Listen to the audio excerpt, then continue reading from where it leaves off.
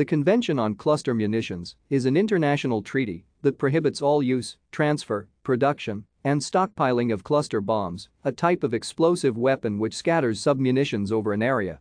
Additionally, the convention establishes a framework to support victim assistance, clearance of contaminated sites, risk reduction education, and stockpile destruction.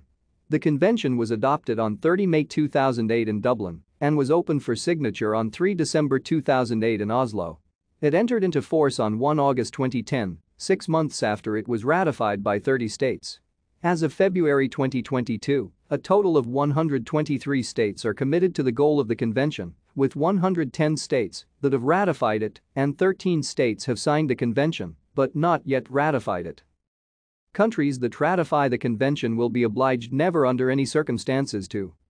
The treaty allows certain types of weapons with submunitions that do not have the indiscriminate area effects or pose the same unexploded ordnance risks as cluster munitions. Thank you for watching. Like and subscribe if you would like to view more of our videos. Have a nice day.